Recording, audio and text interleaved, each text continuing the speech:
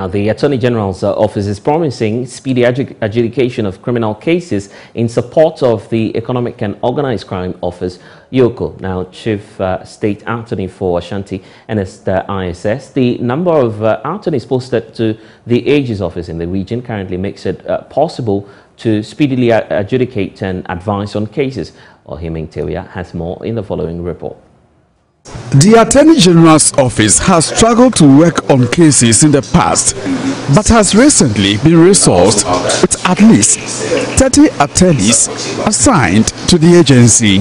The Executive Director of YOCO, COP Mamiyatiwa Adudankwa, has been soliciting the support of AG's office with a call for the appointment of a standby attorney to work on YOCO cases. During a working visit to the Ashanti region, she met heads of sister security agencies to get acquainted with the work of YOCO in the region.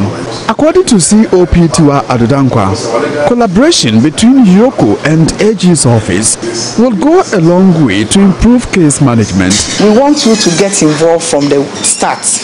When they start a case, we want them to come and see you so that you start giving the appropriate direction right from the word go.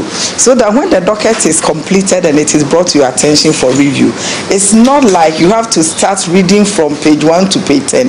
You would have been part of the case from the beginning so that it doesn't delay and it will speed up the process. When they open the diary of action, they are in their office to discuss the case with you, and then you start giving the advice and then direction right from the word go so that we get it right from the beginning. Chief State Attorney for Ashanti region, Ernest Aye, welcomed the proposal from the YOCO boss. He assured of AG's support to speed up criminal investigations. It has always been a challenge that dockets will have to take about a year before it comes to the AG's office. We look at it, we put the law by it, and then realize, no, somebody has said this. We should have taken the statement of this person.